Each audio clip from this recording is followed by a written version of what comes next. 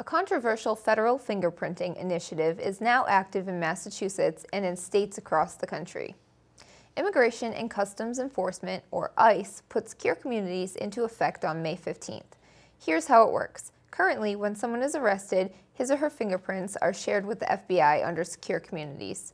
Those prints are now also shared with ICE, which then could remove illegal aliens from the U.S. The program targets only criminal aliens and repeat immigration law violators.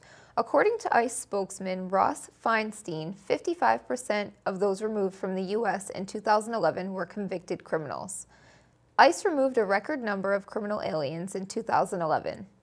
To date, Secure Communities has helped ICE remove more than 135,000 convicted criminal aliens, said Feinstein, including more than 49,000 convicted of major violent offenses like murder, rape, and the sexual abuse of children.